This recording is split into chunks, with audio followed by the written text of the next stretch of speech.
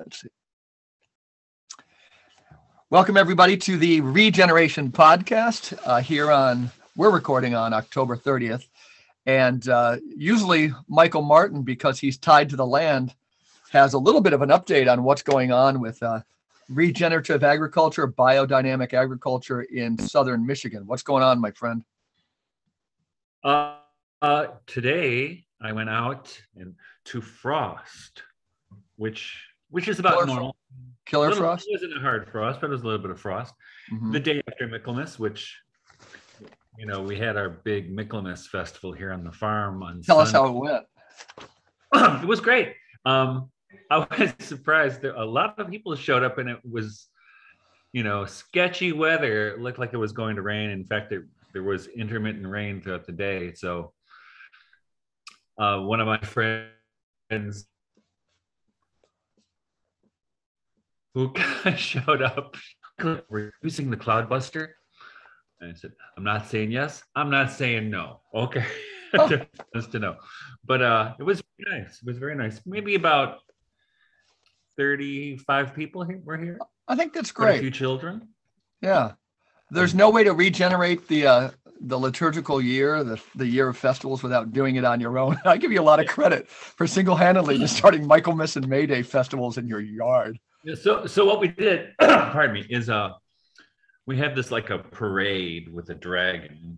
All the children are the dragon. In fact, my two youngest sons and I made a really cool dragon head out of paper mache, and the skin is basically sheets painted green and other things, which all the other children were behind. And then we had Saint Michael, who slew the dragon. Did he win again this year? I hope so.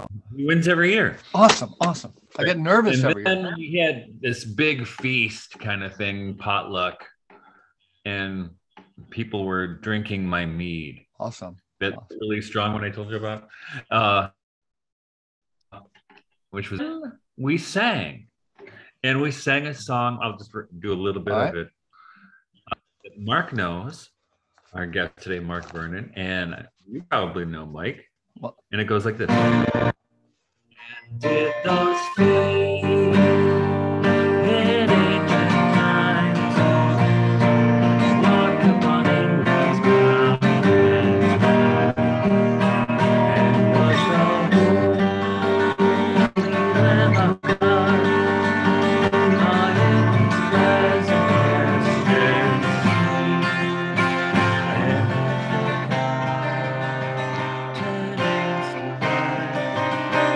shine forth upon our crowded hill, and was Jerusalem among these stars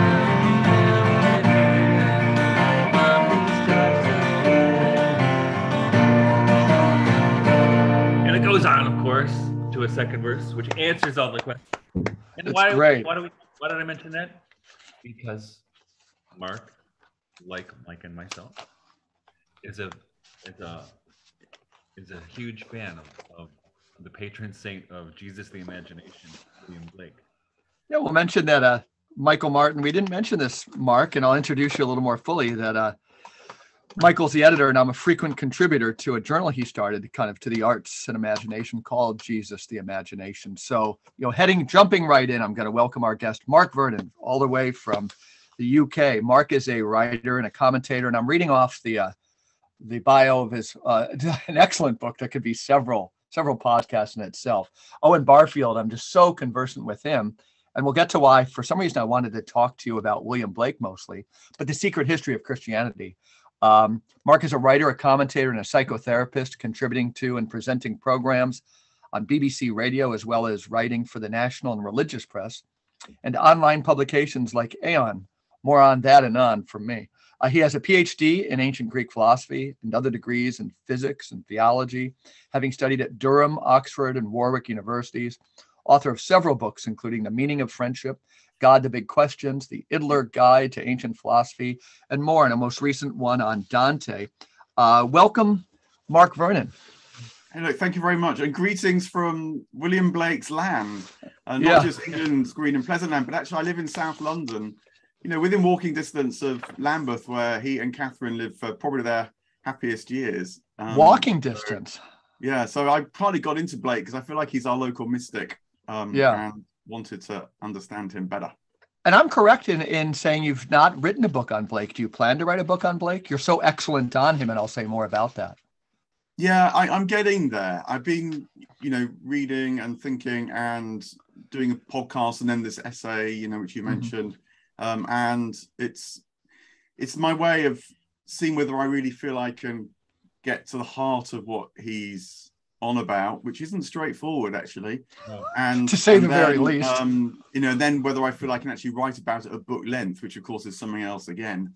But I'm getting there, feeling maybe I can. So I hope you do, because you don't seem repetitive at all, and I think you have a book's worth of insights. There's one place in one article I read too, and you've read more of the secondary literature, and I'll mention a little bit to my interest in you and Blake. The secondary literature I've read, and I almost think everybody reads a lot of secondary literature because the material is so difficult, would be Peter Ackroyd's biography. And then I've mentioned in this podcast before, I'm probably on my 4th round of reading Northrop Frye's book, Fearful Symmetry. And then your stuff online, it seems irreplaceable for me. And 2 things. One is your background in theology and the fact that you're a psychotherapist. To me, when I wonder why this guy, Mark Vernon, seems to be able to make things so clear that are so difficult, I swear that has to do with the psychotherapist meets religion piece. But you also say, and I just don't know enough to know this, that many writers miss the spiritual component a lot.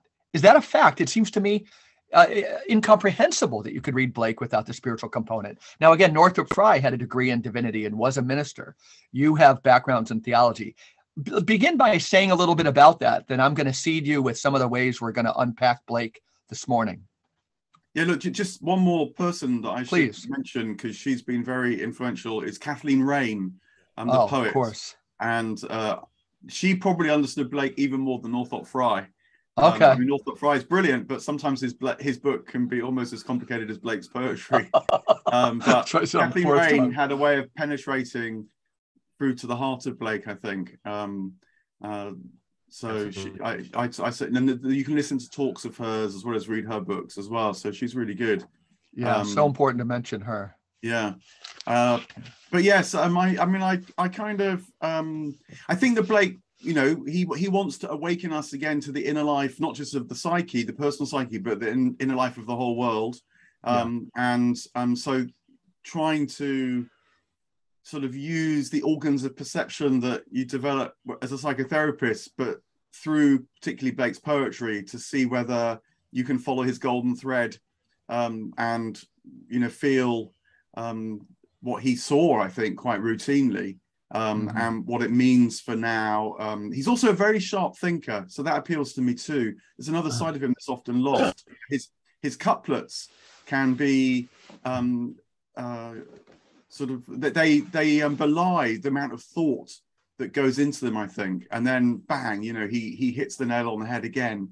So it's the religious side, but also him as a thinker. He's often talked about as a great political figure, and did those feet in ancient land as a great political anthem, often sung as, and then also as a great creative, and how his imagery has sparked 1,000 comic strips and whatever else, But I think that people, because they're in his sort of single vision or maybe dual vision, they just perhaps even don't see the religious side to him, extraordinarily odd though that can sound. I mean, people do the same with Dante, actually. Last year was the 700th anniversary of Dante's Divine Comedy, and in a leading magazine here in the UK, they had a kind of front page cover story on Dante, and the academic that wrote it even made the comment at one point, some people say Dante's Divine Comedy is a religious text, as if this was, a sort of footnote that you might want to pick up if you're that way inclined. Talk about burying the lead, as they say, right? I know, and it's not like these guys, here in metaphor, both Dante and Blake say, this is about finding heaven or Jerusalem or whatever, So yeah, it's part of this. I think it must just wash over people, and because they don't know what to make of it, they hardly even notice that it's there. It's quite a big comment, I think, actually, on what it is to live in a very secular age like ours. Yeah, and you mentioned awakening, that you also say, and it's a really concise summary of even maybe the way Michael and we haven't talked about this, but the way we are, almost trying to change the musical register of the way people feel religion, but you'll say that Christianity, or Blake will say, it's not about sin, it's about sleep, right? And there again is this notion of awakening as opposed to doing like right and wrong, foundational to William Blake. Michael, jump in here a little bit. Then we're going to set off Mark Vernon on some of his the stuff he does so well. Well, what really strikes me, and I think Mark's the perfect person to talk to about this. One thing we mentioned last time in our introduction to William Blake is what a tremendous psychologist he was. And we talked in Jerusalem in particular, even in the Songs of Innocence and Experience, where he examines the same question from two different perspectives very often. But in Jerusalem, with the tearing off of the specter and the tearing off of the emanation, which is, when you read it, I mean, really attentively, I would get chills reading it because it felt like it was something going on inside of me. And I could identify with. You can see why so many Jungians read Blake and they look at him and think, "Wow, this guy got it. He's exactly describing what happens with the projection of the anima, for instance, or whatever it happens to be." But to me, and I think Peter Ackroyd, I saw an interview with him. He thinks William Blake was the most brilliant man ever to come out of Britain, which I think there's a case to be made for that. And certainly, I think. Or my doctorate is in British literature and in poetry in particular, but I would be hard pressed to find someone more extraordinary than William Blake, who is almost entirely ignored in his lifetime, which is shocking. Yeah, actually, you mentioned Peter Ackroyd because his biog there, which you say is a must-go-to text. But actually, I really like Peter Ackroyd too because although I don't think he knows quite what to make of the religious side of Blake, but nonetheless, he is open to it, and he doesn't try to argue away the fact that Blake, lived with the dead and with the angels, with all sorts of things like that. He's quite open to all that actually. And so at least he doesn't just close it down or say, if only Blake was put in a brain scanner, we'd understand what was going on, which is what a lot of people today say. Yeah. I'm almost getting chills with this conversation again, because you're so good on this. It's as though people want to psychoanalyze Blake when actually what he's doing is psychoanalyzing us. Right. And looking at Blake through the realm of Ulro, should be a whole book on Blake of all these people who are missing the thing that's right there. So, on that note, going through your work, Mark, your videos, and I hope at a time, your language best because you're kind of on YouTube. There's some written things. I'm going to mention an article in Aeon magazine that's seminal. But what I think you do so many things so well with William Blake. And again, we're not even touching your book on Barfield that I feel is monumental and so forth, is that you take these 4 states of awareness, these 4 states of existence for William Blake, Ulro, Generation, Beulah, and Eden. And then only this morning, revisiting so much of your work and your essays, did I realize, and it's so useful for young people or anybody, to see how they're kind of states of awakening, and that to see how you use these states of awareness to say how differently we can look at certain things like death, the whole ecology movement, the way we look at the material universe and the way we look at freedom.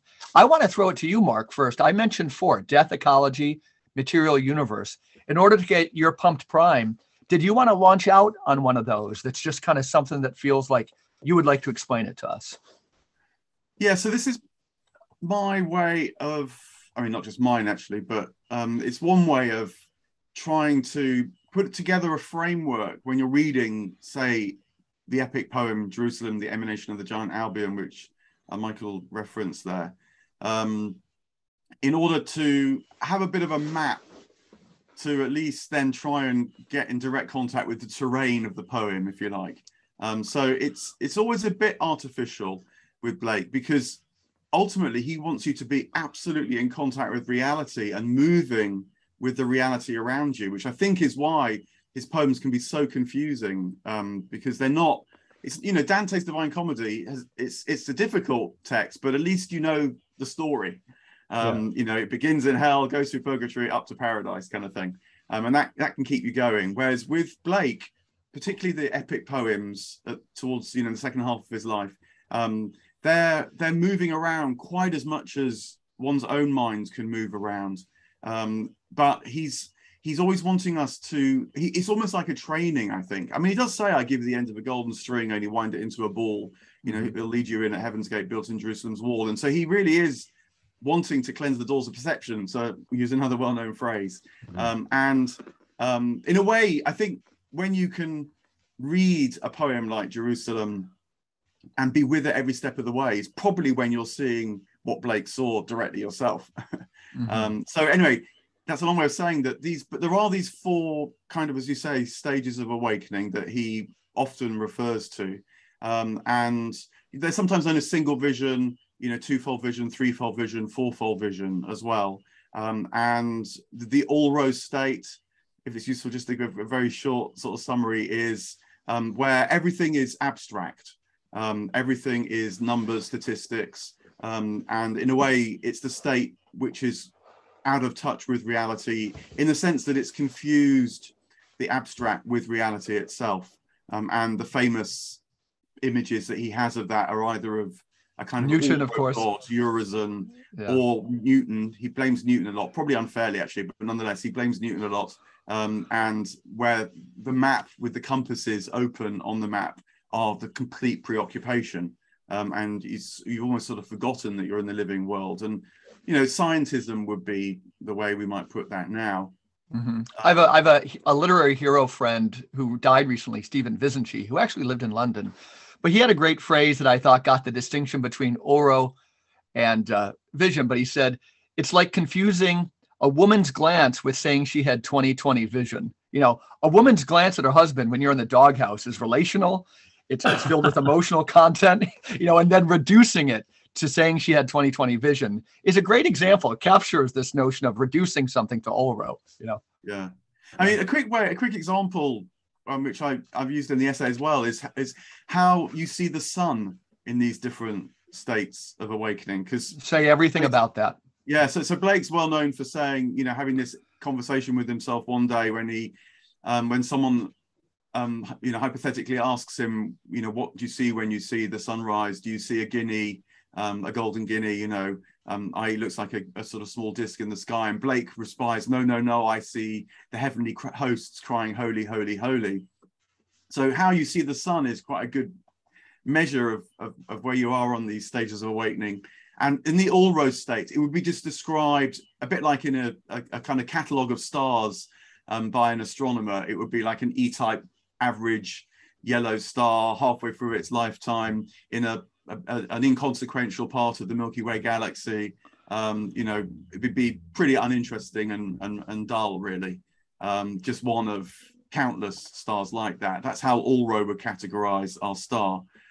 Whereas generation, the next stage, and the other thing that's really nice about Blake is that there's instabilities within all these stages, so that if you can track the instability, which is sort of to undergo the crisis and the suffering associated with each stage, it can lead you to the next.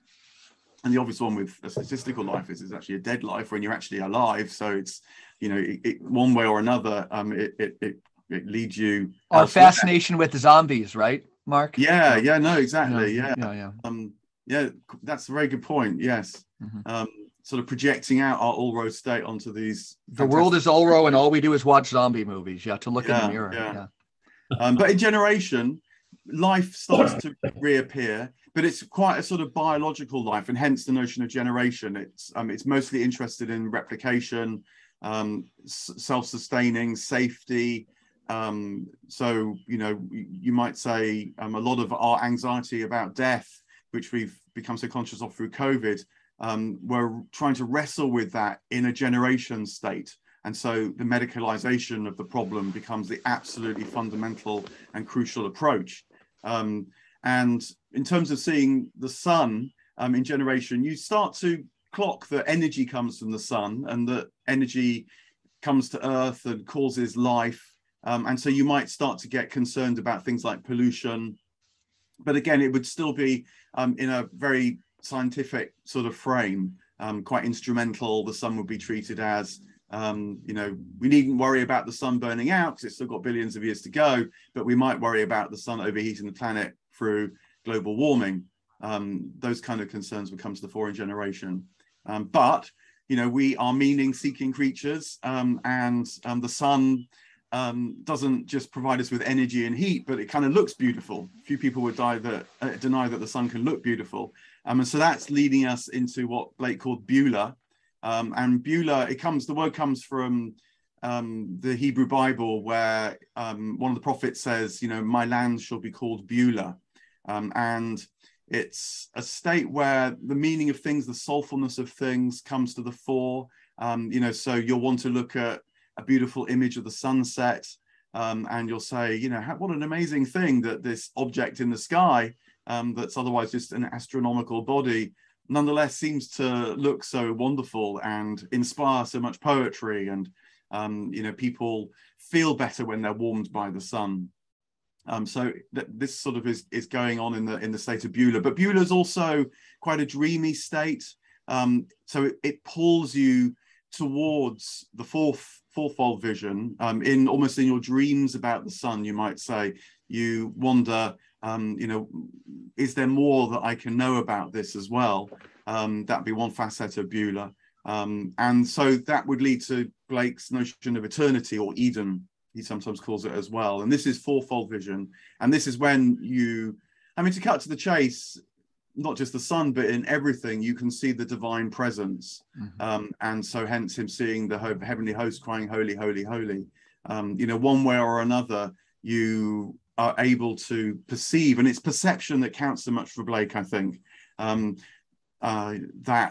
the divine life is shining, radiating, reaching you, but also welling up from within you.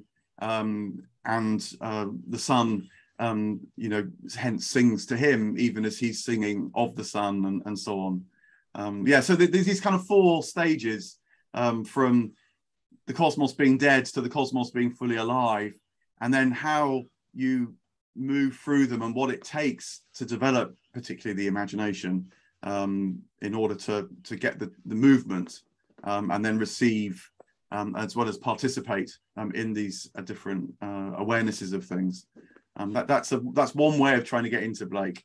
Yeah, no, fascinating, you know, and I think we're gonna have you sing that tune again for Death. But Michael, you know, you'd be no foreigner to this. You know, we met probably through my review of your book called The Submerged Reality, and I wrote a review of that. And again, what I appreciated in your use of sophiology and that book was that you would even find in von Balthasar, but certainly Rudolf Steiner and others, you know, that Christianity, you know, Michael, in your own work, ties into perception, right? Instead of this bland theology, how about a theology that raises perception? We can see these things. It's not this blind faith, you know. And I'm sure, you know, that seed was planted by William Blake when I read Jerusalem when I was 22. Right. Absolutely. Yeah. And then later confirmed by Thomas Traherne. You know. Right. Yeah. Well, I think he sees the same thing that Blake sees, I think. Yeah, no, it's very true. Yeah. No, I mean, he's not nearly so well known as Blake, but definitely is onto the same thing. Yeah, and seeing Christianity in that way very much too. Yeah, again, not about sin, you know, because Blake, you know, use your own words, Mark, about distinguishing a religion that's looking at sin and not sin, moral codes, right and wrong, versus a way, maybe a cultivation practice that's about waking up, you know. So this is where Blake starts to get a bit challenging rather than just seeming rather lovely. It's always an understatement when we say Blake gets a bit challenging. Yeah, because one of the things which he's really against is morality. Mm-hmm. He talks about the wastes of the moral law. And the reason why he's so against this is because he's seen in his time, and I think this is very dominant still in a lot of Christianities that I come into contact with, where it's reduced to a kind of ethical framework. Mm-hmm. And it wastes life because it becomes a question of living by the rule, or avoiding guilt, or doing what you kind of feel you ought to do because there's an ideal version of you somewhere in front of you that you're constantly failing to reach. But the complication is that, of course, morality ethics arises with very good intent because it seeks to preserve that which it perceives to be good. But it's very different from trying to preserve something which becomes desperate one way or another, as opposed to participating in it. And so knowing it directly as part of your immediate life. When in a way, morality ceases to matter because the good, the beautiful, and the true has kind of come together in your being. That's one of the places where he starts to get awkward because, you know, for a lot of Christians, and for good reason too, things like social justice, you know, how you behave, you know, even, you know, references like love thy neighbor can be reduced to moral imperatives. Whereas I think what Blake would say Jesus was really saying when he said things like love thy neighbor is can you see the divine in them as much as the divine in you? So again, it's really a question of perception. Yeah. Yeah. I think St. Augustine, when he wrote that love God and do what you will, there should have been a footnote, see William Blake for more. Right? Because it's what he's doing. And I think we talked last week, you know, the line from The Marriage of Heaven and Hell that prisons are built with the stones of law and brothels with the bricks of religion. That's what he's talking about, is how the visionary impulse gets distorted by the imposition of rules or laws, which then become perverted on themselves. They kind of get turned on themselves, and they create the very thing we were trying to avoid. And I think you see, I mean, one place, Mike and I come from a Catholic background. One place you see this, you know, unvarnished is in the pre-sex scandal, right? It's what happens. I mean, it's an infantilization of people. And Blake was asking us to learn how to see instead how to read the law. And instead of doing midrash, to actually have immediate vision, immediate experience. And I think that's a challenge. But I think it's both. And like you said, there are dangers implicit there for people who aren't quite up to the task. You know, who you know, we saw this in the 17th century with the antinomians, right, where they just thought everything, you know, all the law doesn't matter. The law was displaced, and so they were engaging all kinds of despicable behavior. And then, but Blake is coming from a different place, and as we know, as much as he didn't like that kind of conventional morality, he still practiced it. You know, yeah. You know, people talk about him as a apostle of free love. Well, in theory, he was, but he wouldn't do that to his wife. Right, to Catherine. No, I think that you're right. It's good to bring up the complicated. Sorry, Michael, I was jumping in there, but I don't want to lose the antinomian moment. I think that's a really important point you make there. Yeah, he's not an antinomian. You know, he'll say, you know, like in another phrase, every kindness is a little death. So he's absolutely clear that kindness, forgiveness, compassion, and so on, love are absolutely crucial.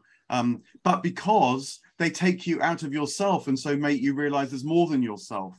So again, it's a perceptual drive that makes these things really crucial, not a moral imperative. And I think that all that stuff about, you know, was Blake members of the, you know, Moravian free love sects or whatever, you know, those things were around, I don't doubt that. But it's to try and put him into a box, I think, that often happens when people conclude that he must have been with, you know, doing that as well, and completely misunderstands what he's actually driving at.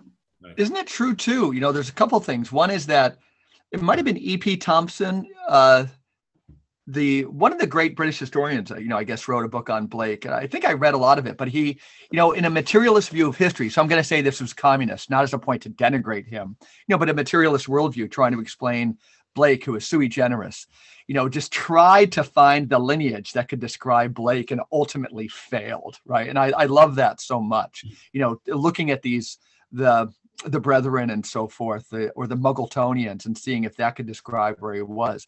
But related to this is there's always been a little gem, and there's many of them in the Catholic tradition, but St. John of the Cross, and I don't know if I have the wording exactly right, he said, it's not our virtues and our vices that define us. It's our distance between it's our distance from our virtues and our vices, right? That kind of gives us the freedom. So this thing has always been there since the gospel. But again, we get so nervous. But, bringing in, Mark, what Michael was saying and about the antinomians, let's say I don't know if you still do private practice with psychotherapy. How do you work with this for somebody who's bound? So I in the Catholic faith, if I took 5 young people who expressed interest in joining the Catholic faith, 4 are severely obsessive compulsive disorder, like a clinical. How do you, as an individual, if somebody was looking at themselves being kind of burdened by the moral code, and again, somebody who really suffers with OCD looks at the Catholic faith, and it's an attraction like flies to shit, right? There's this thing that will tell me to say these prayers on a Monday, these prayers on a Friday, and these at this time. How do you guide somebody from sleeping to awakening, or from slavery to freedom? I'm asking you, that's a big question. I hadn't formulated it well because I hadn't thought of it, but it's so urgent for young people today. So if you could wax on that in some way. Well, I mean, I'm guiding someone from slavery to freedom. I wouldn't want to claim that. But accompanying people when they try, to find what that might look like, yes. And I think actually on this psychotherapy, on the whole, I mean, psychotherapy is a pretty diverse thing, but certainly the way that I think about it is actually quite aligned to Blake's understanding of the gospel at this point, because another quote, which you'll no doubt know, is words to the effect of, I know only one gospel, the forgiveness of sins. And I think what Blake means here is that you're forgiven. That's the starting point. It's not like something that comes down the line if you do the right things or attend the right rituals or go to confession or whatever. No, you're already forgiven. The question is, what are you going to do now? And psychotherapy is quite like that in a way, because someone will come and maybe either be suffering from guilt or maybe even have done, bad things. And you're saying, look, for this hour that we're talking, that's forgiven. But because that creates the space to try to understand what's going on and how you are enslaved or trapped, or, what's holding you in these kind of vices. And with that possibility of understanding, seeing again, it's seeing with the inner eye, comes the possibility of awakening and new virtues, being kindled, and so the path to freedom might be found. I think that, it's confusing this in the church, isn't it? Because sometimes, I mean, I've asked priests about this, and sometimes they'll say, well, that's why the confession's at the beginning of the service, because, you receive the forgiveness and then off you go into the praise and whatever else. But I'm not sure it quite functions like that in people's minds. Just so much in terms of church going can reinforce the sense that you've sort of fallen short, and you've got to kind of deal with the falling short again and again and again and again. And Blake would say, no, you've got to move on from that. This is partly what he's trying to foster in his poetry and so on as well. That's starting.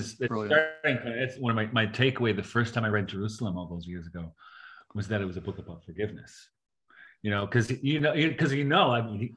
mean, he brings in all the people who were his enemies in real life, or who felt persecuting him, or even who brought him to court, and they're all brought together in the tremendous act and movement of forgiveness. And I was mentioning last time, maybe Mark knows these people. Remember, Mike, I was talking about there was this group trying to put this film together about Blake. I found it Yeah, finally. yeah. Okay. In Sussex is the project. Do you know about this, Mark? No, I don't know. They had because I maybe 2 years ago I found this beautiful little 1 minute, 2 minute clip that they made, I think, to promote the financing of Blake's little boy. So many films start and end at that stage, though, right? Going through a field near Lambeth when he has the vision of the tree full of. It's extraordinary. And I hope they make the film, because my God, isn't this the film we need today? A film about, no one's made anything decent about William Blake, and you would think this is such rich territory for cinematography alone, right? So now that they have the CGI, they represent some of those visions. But it's, yeah, check it out. So it's Blake in Sussex. They have a website or a YouTube page. Yeah. And Mark, regarding this forgiveness piece too, you had mentioned the one quote from Blake, the other one, and I probably have them mixed up, the bread and the wine, but I forgive you, you forgive me. This is the bread, this is the wine. The Catholic Church is going through in the U.S. this 3-year of Eucharistic revival. I can go off on it. You have the priest scandals, and then the answer is more priestcraft, possibly, right? But let's give it a favorable interpretation. Could you flesh that out for somebody, like how that forgiveness piece ties into the Eucharist? You were once a vicar in the Anglican Church. Yes. I mean, in relation to Blake, I think that he would say the fix that certainly sacramental churches have gotten themselves into is that they've forgotten that the sacraments, particularly of communion, bread and wine, should be a prompt to remember that everything is sacramental. And the priest, in a way, is there to say you don't actually really need a priest. I'm just here to... Amen, amen. I perform a few rituals that bless these particular things, but that's only to show you that everything is blessed already. Yeah. And that's again quite a challenging thing to say. That's where I always quote Charles Williams quoting Coventry Patmore, that the Eucharist was a meal so that every meal might become a Eucharist, right? Yeah. And again, a lot of people might say, oh no, that's absolutely right, but do they really kind of follow that through? I think that I don't know quite how it is in the Catholic Church, but certainly in the Anglican Church, Church of England, I think in retrospect, what was called the parish communion or the parish Eucharist movement, I think it was, where the idea was that every Sunday would become a Eucharist. And the idea was that this would become much more participative and so on. And so it has a good impulse, but it's become a bit of a sort of monocrop Christianity now, where all you do is kind of take communion and then take communion again and take communion again. Sorry, that sounds a bit derogatory, but no, it's spot on, sadly. Yeah. But I think we need another thing that Blake's really good at, which I don't know if you've heard this expression. It's been used a bit here by some people, is to rewild Christianity. Mm-hmm. And by that they mean, to get, but it's a bit like you were talking about at the beginning there, Michael, for remembering Michaelmas, is to remember the stories, to remember the local myths, to go to the Holy Well, to light the fires, to keep the angels' commemoration days, and to diversify again, and start to realize that that's the ways in which God is found everywhere, not just through this one particular act. Well, I wrote a couple blog posts about this maybe a year or two ago about rewilding the church. And often, if you probably know this, a lot of people interpret rewilding the church as not cutting the grass around the parish. Yeah, regenerative agriculture around the parish church. Okay, it's a nice thing. Yeah. It's a nice move. I appreciate that, but that's not what I'm talking about. Yeah, so and I think I'm totally with you on this, Mark. I mean, but I've been working toward for, I don't know, since I started thinking about writing The Submerged Reality, which really came out of my study of 17th century sociology of Burma and the Philadelphian Society and so forth, and Henry Vaughan and Thomas Vaughan, and I remember thinking someone should write a book about this. No one's ever written a book about this. Ended up being the book I wrote. Send Mark a copy, Mike. I will. Yeah, very good book. Very good. That's how we met.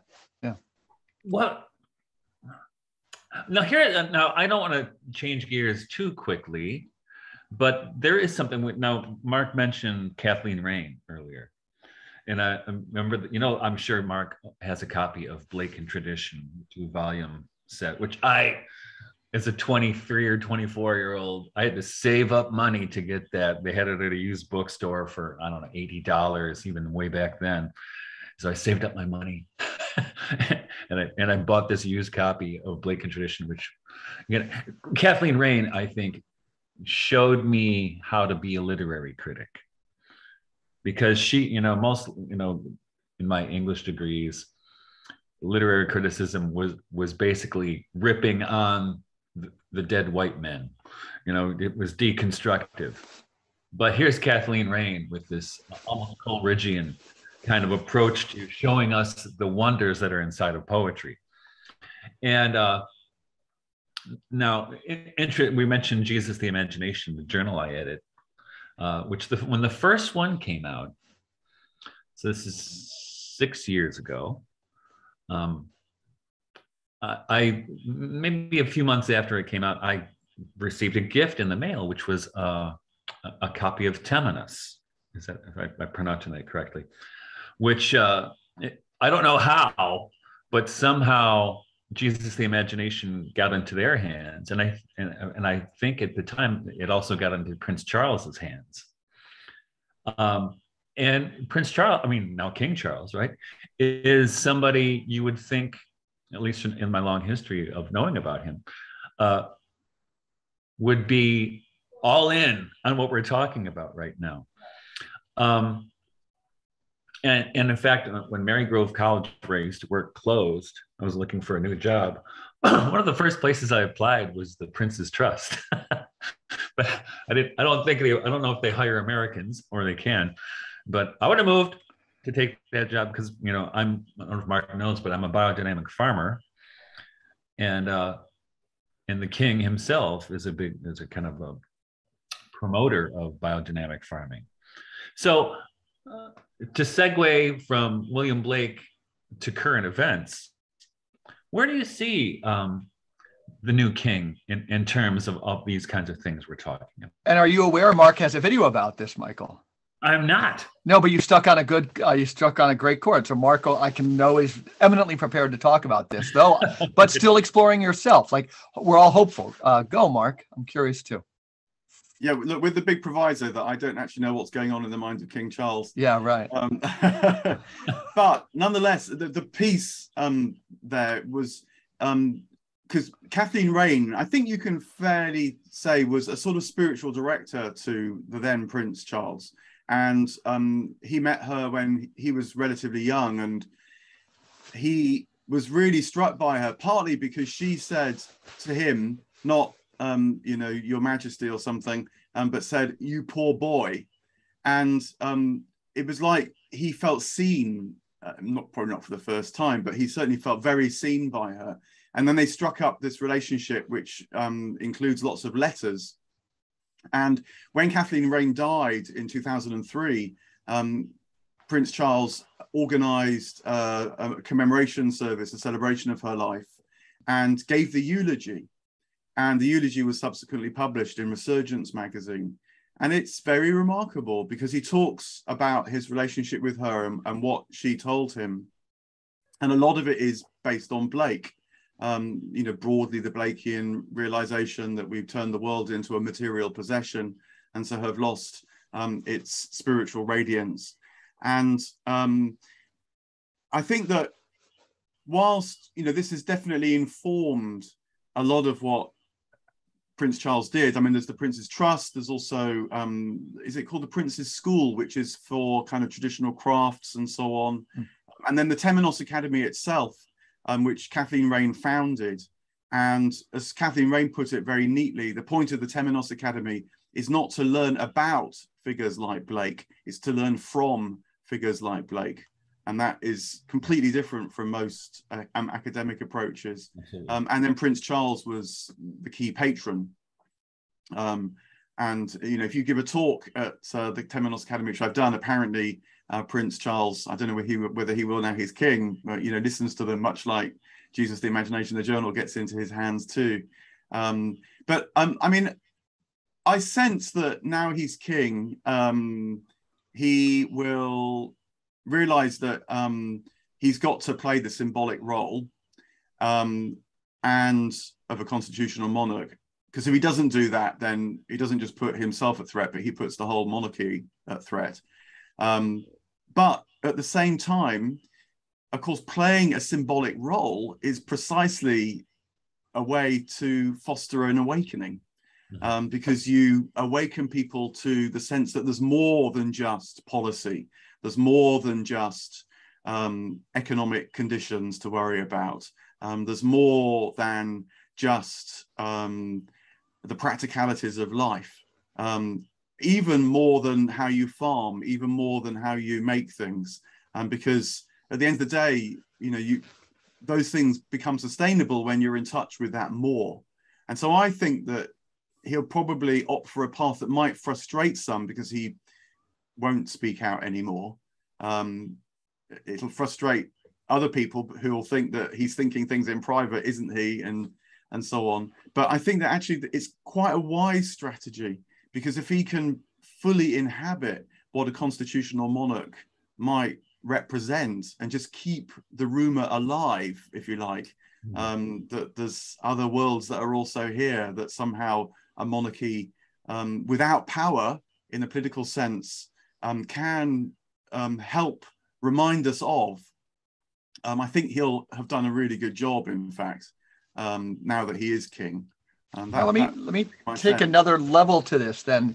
And again, I'm just thinking out loud, is that you have, so Novalis, has that wonderful, those reflections, the king and queen, love and faith, the king and queen, and very much had a revolutionary, if symbolic, role for royalty, if we could find this. So there's revolutionary people, part of this podcast, Mark, and YouTube is kind of an anarchist impulse too, and so we know what maybe Kathleen Raine thought, but what would William Blake have thought, to be in the States and watch this whole thing transpire?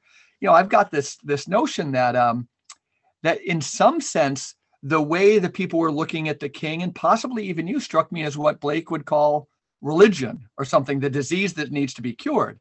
Because Blake, again, he just didn't want it out there. He wanted it in us. And I'm not claiming to see this clearly, but, we have Kathleen Raine, we have William Blake, we have, go at this one more time, on that. Like, couldn't William F. Blake possibly just said, like, this whole thing is so much nonsense? I don't know. No, I mean, he was definitely an anti-monarchist. There's no two ways about it. Okay. And, he lived in Georgian England when the excesses of monarchy were all too evident. And moreover, it wasn't just that people had a kind of religious deferential attitude towards it, but as he puts it, it was religion hidden in war, which is even worse. Yeah. And, there was the Napoleonic Wars going on. And of course, he gets into trouble with a soldier at one point in his life. He's, accused of treason. No, definitely, I mustn't conceal that. But I think that Blake was also, he's a very dynamic thinker.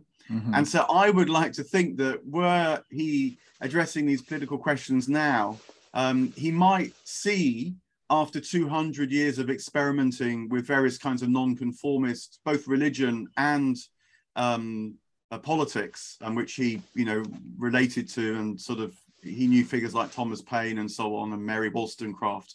I think that he might feel that the intervention that we need now is different. And so, the reason why he's an anti-monarchist, put it like this, so it doesn't sound like special pleading, or at least less like special pleading. The reason why he's an anti-monarchist is because he thinks that we need to awaken to the monarchy within us. Absolutely. He has various phrases where he says, I am a prince of the world, and what he means by that is very deeply connected to becoming aware of our own divinity. The human divine, and he thinks that in a deferential world that gets taken out of us, as you're saying, that the deference, the divinity goes on to those special others, be they priests, be they royalty. But I think certainly when it comes to the royalty as it's now become, there's the possibility at least that a figure who's above a politics that has increasingly reached into every single part of our lives, you know, much, much more so than in the Georgian periods. I think we forget now quite easily how much technology particularly has enabled political control, but also, you know, it's political hope and aspiration too. Again, it's always complicated because many people do it with goodwill, but it shapes, you know, almost every part of our life now. And I think that the value of someone who symbolically, absolutely not exercising power, because the minute they started exercising power would mean they got caught up in the nexus of politics, can remind us that, you know, politics will not build heaven on earth. And, you know, much like religion will not build heaven on earth. And that feels to me to be, you know, valuable.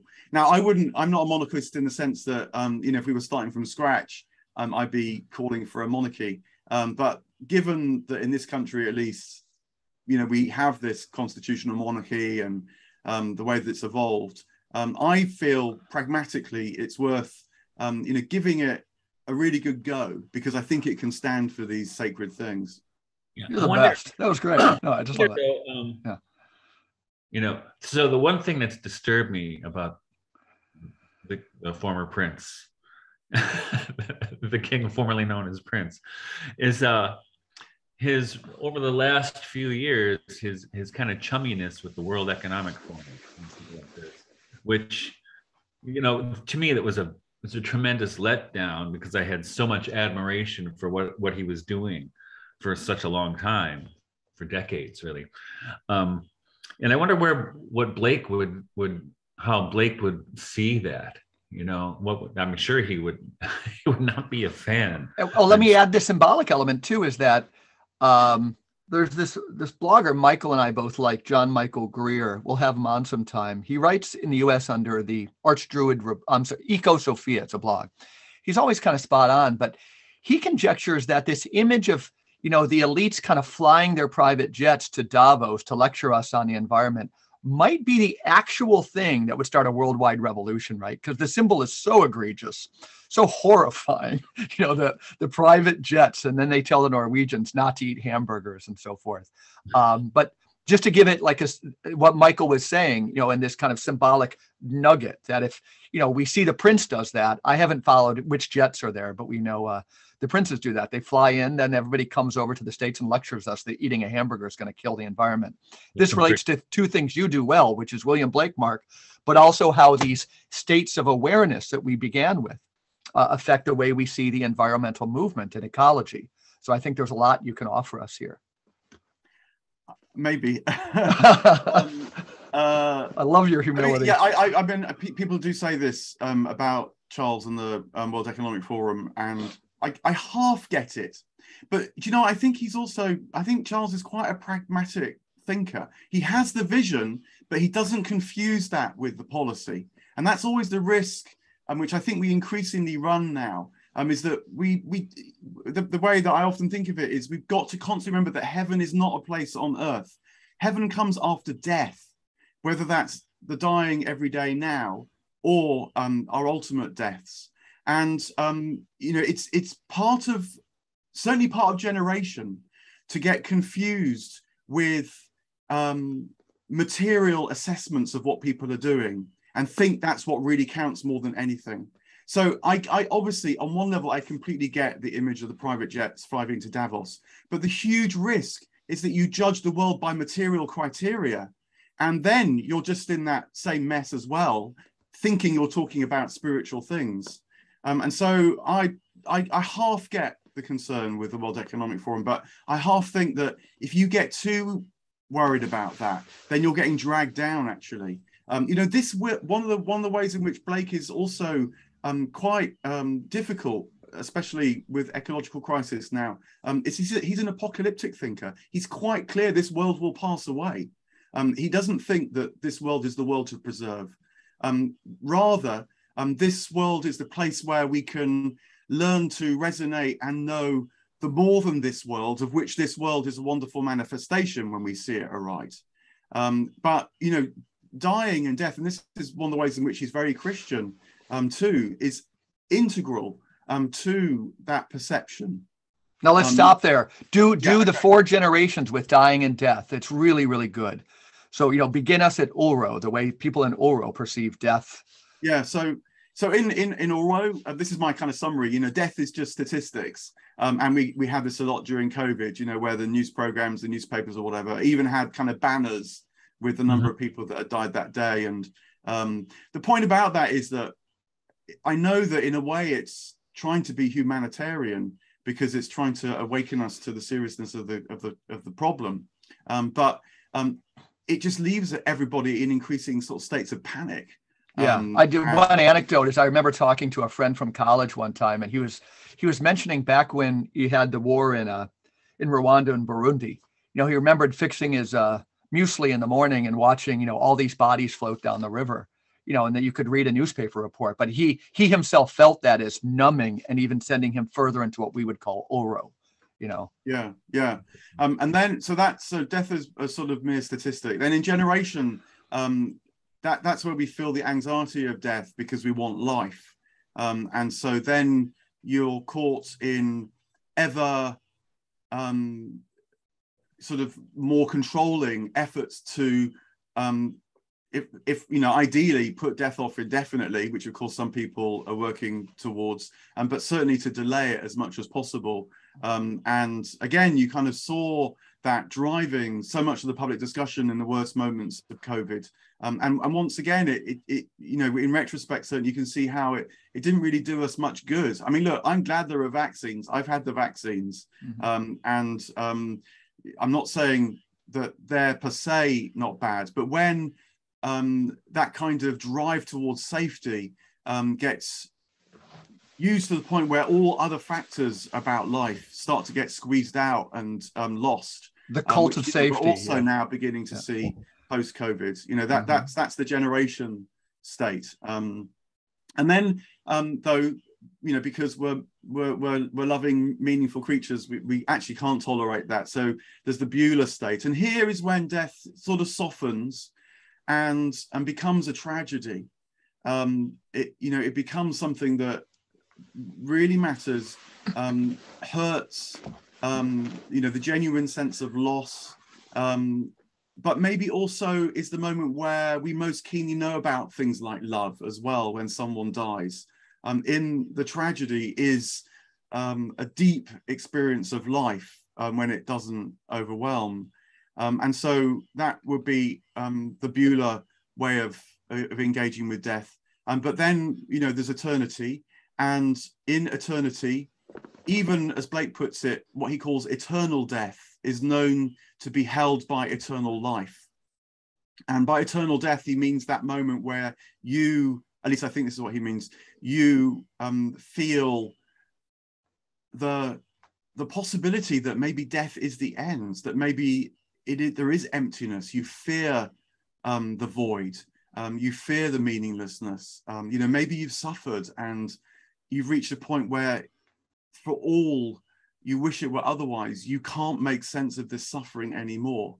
But Blake says that experience of eternal death will be known in eternity as embraced and held by eternal life.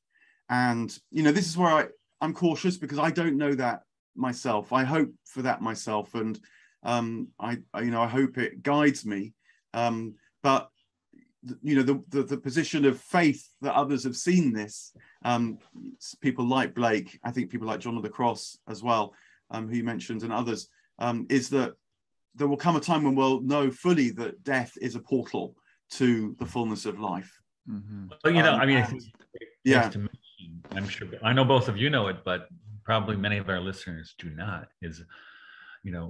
In I think it was 1827, while William Blake was dying, it took him a while. He was very ill in August of, I think it was August 12th, I think it was.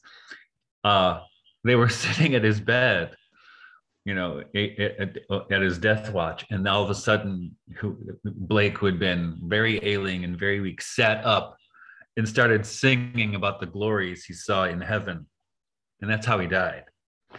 And I've always held that up as my model for how I would like to exit this life, because I've learned so much from William Blake about not only how to live but how to die.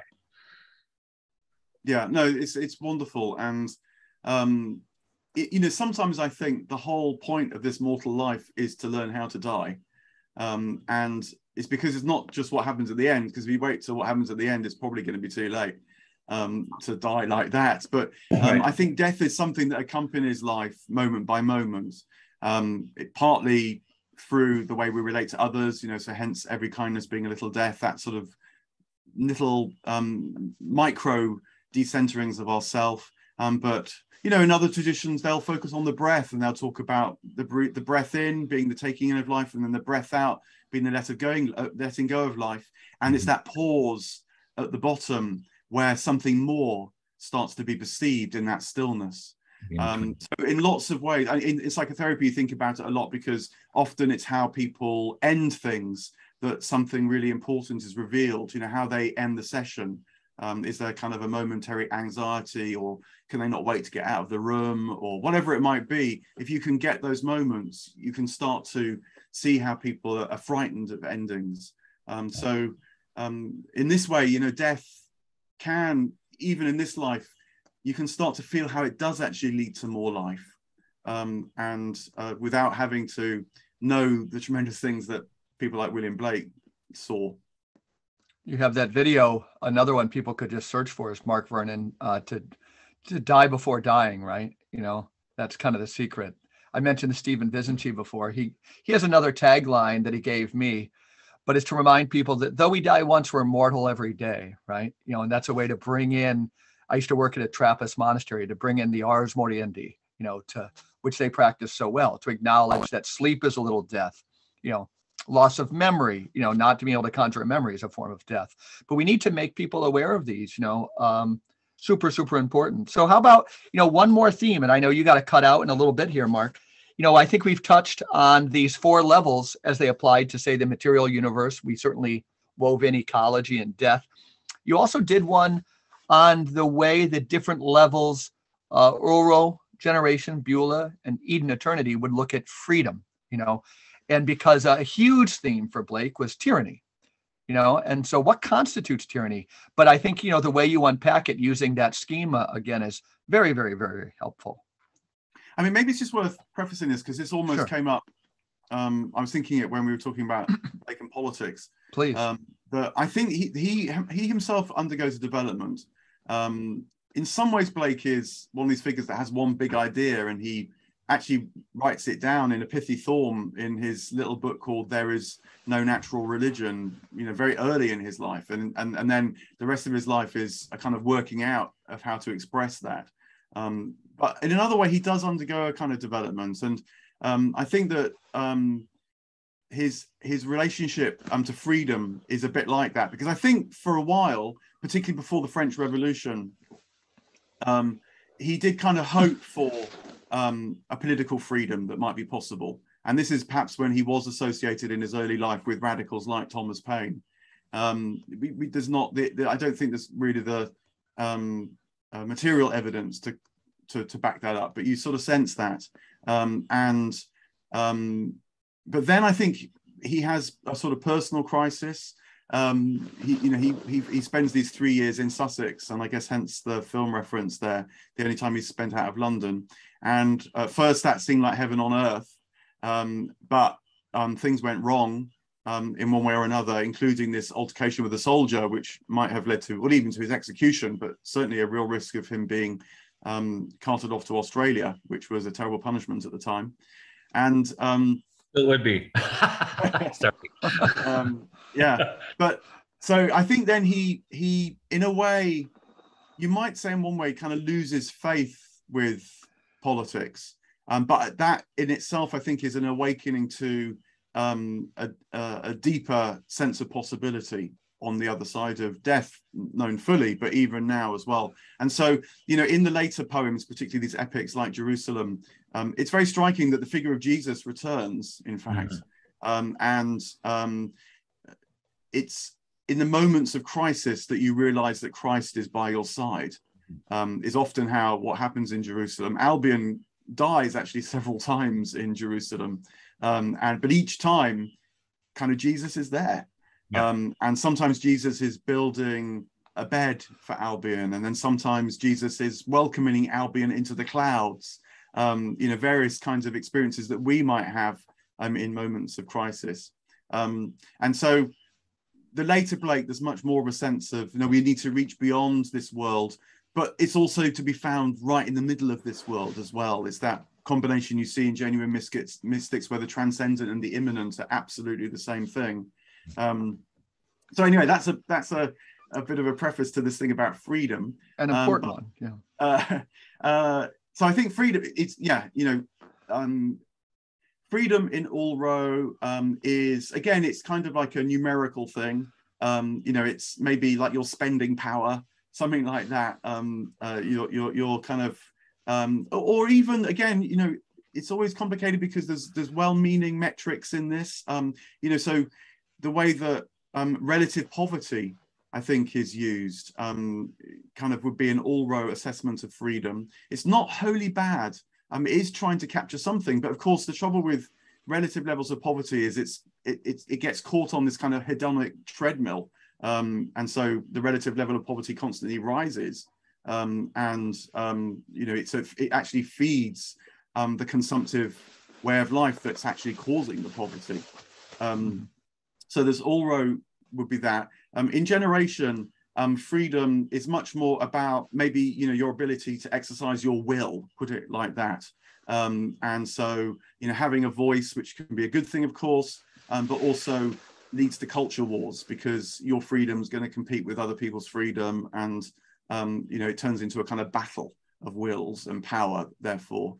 Then in Beulah, freedom is, you might say, the sort of freedom to give and the freedom to love. So has more of a, well, in extremis, it would be more of a kind of libertarian feel. But even more modestly, it would be also the freedom, like the Good Samaritan, to kind of give away what you have for the benefit of others. And that's a state of freedom as well in Beulah. I think that's the meaning of the Good Samaritan. It's not that he was a morally good person, but that he was a free person and so could respond to what was in front of him. Absolutely right. Yeah. But then in eternity, freedom is the freedom not just to sort of give away what you have, but is to become aligned with, I'm using the Platonic phrase, the good, the beautiful, and the true. That is a kind of service, of course. And so at the end of Jerusalem, the emanation of the giant Albion, when Albion finally finds true freedom, he actually throws himself into the furnaces of affliction, Blake says, and they, in that moment, turned into fountains of living waters. And so it's that strange paradox that by giving up on your freedom, you find the true freedom, because you've become aligned with that which is truly free, which is the divine life. And we see that in St. Francis of Assisi, you know, embracing the leper. We see it in St. Vincent de Paul, selling himself into slavery. You know, very, very, very beautiful. And before we ask you to kind of like pitch your works and everything, Mark, you know, let me say that like your intelligence, your generosity of spirit, the clarity and everything, it's really quite overwhelming to me, you know, and again, like you're the right person on Blake for this time. Michael, you know, I'm sure you have another question. No, just an observation and an appreciation for what Mark brought to our attention. And I think this is, you see this as a problem throughout academia that scholars want their subject to have always been static. You know, and even like Rudolf Steiner, people want him to have always been the same person. And Blake, always the same person, but development is an important thing. And the William Blake of The Marriage of Heaven and Hell is a very different William Blake from Jerusalem. Not even, and it's an interesting, when I look, I mean, I love The Marriage of Heaven and Hell, but when I read it, I think of myself when I was 30 and I thought I knew everything. And Blake is kind of in that register. He's much wiser than I ever was. But in Jerusalem, he's suffered, as Mark said. And I think the key to unlocking that freedom from slavery in Jerusalem, anyway, is forgiveness. You know, and it's also forgiveness of the self, not just forgiveness of others. So thank you so much, Mark, for your wisdom in our conversation. I must add that I long for these things, and that's why I try and wrestle with them. And that one of the things actually which Blake is giving me quite a lot at the moment, actually, which is when you think about how present, like weeping and wailing and darkness and despair and all these, and anger and rage even is present even in the late work like Jerusalem. And you know, and often it's the figure of loss that is engaged in these, you know, tremendous feelings and emotions. And loss is sometimes, you know, said to be the figure of imagination, and so perhaps the closest to Blake the person. You know, you don't want to be too neat and tidy about it, but there's something in that, I think. But anyway, the point is that I think even at the late stage, Blake knew a lot about weeping and despair and anger, but what's wonderful is he builds that into this process of awakening as well. And I think that maybe that's just another sort of take on freedom, actually, is when, and I, you know, say this to myself as a religious person, somehow I can know that too is part of the process. And so not be afraid of all that as well, and try to avoid it and, you know, spiritually bypass it or whatever. That's a tremendous lesson in itself. Wow. So you know, obviously Michael and I can say we've thoroughly enjoyed the conversation. You're a busy guy. You don't have to say yes or no now, but boy, another conversation on the secret history of Christianity down the road somewhere, people would profit. But tell people like how you would like them to approach you and your work, and how to find out, you know, how to buy your books, and again, access points for your stuff on William Blake. Yeah, look, I mean, just to say that I love to talk again. I love talking about these things because you know, it's in the sharing that you feel it as much as when you're just reading Blake on your own. So it's lovely to talk with you guys that that want these things too, and have dedicated lives to them. And also to say, actually, just in terms of talking again, I'd be very happy to do that about Barfield, but I want you also to talk about Steiner to me. This is the deal. I'm very happy to talk about Barfield and Christianity, but I want you to talk about Steiner, because for those you know, who are listening, Barfield, I think, found his vision by his own means, but then he encountered Steiner and felt that Steiner had seen it all the more. And really odd, right? Insofar as Steiner, I will say, you know, straight up. But the connection there can't be avoided, right? We have, when you say, like, so many people look at Blake and don't want to see the spiritual in it. Like for some of us who read Steiner, and you know enough having read Barfield wouldn't say he was like a drop in a bucket compared to Steiner. He was a drop in a crazy gushing geyser, right? So you know, Barfield scholars, and so we have Steinerians who avoid Steiner's relationship with Jesus. We have Barfieldians who avoid his relationship with Steiner, you know, and all this stuff. So we'd be happy to have you on and talk about that, or be on something you do. But, you know, Steiner is very important to us, you know? Yeah, well, I'd love to tease some of that out, because, I mean, in my book on Barfield and Christianity, I have actually changed it in a second edition because it was a failure of mine, but I didn't even mention Steiner once. And it was because I just didn't know what to do with it. Yeah, but in my defense, also, although Barfield would make these comments about Steiner and his tremendousness, I think that Barfield's at his best when he's talking in his own way. I agree. When he's not trying to channel Steiner. And it's very rare, I feel, that you find someone who you feel is talking about the same things as Steiner, but knowing it themselves, rather than just quoting Steiner. So that's kind of that's my challenge to you. Yeah, for most anthropologists. Yeah. So this grouping has a bright future. Mark, a little more direction. I definitely want. Can you promote your books? You know, the Dante one is new. People find it. Where would you like them to buy that? Yeah, so I have this website, markvernon.com, where I try and make sure everything's there. But well, we could have another conversation on Dante. I mean, Yeah. I wrote this book, Dante's Divine Comedy, a guide for the spiritual journey, and a bit like trying to open up Blake, the idea is that it opens up the Divine Comedy, because again, it's very much a book for our times. I think Dante's quite clear about that.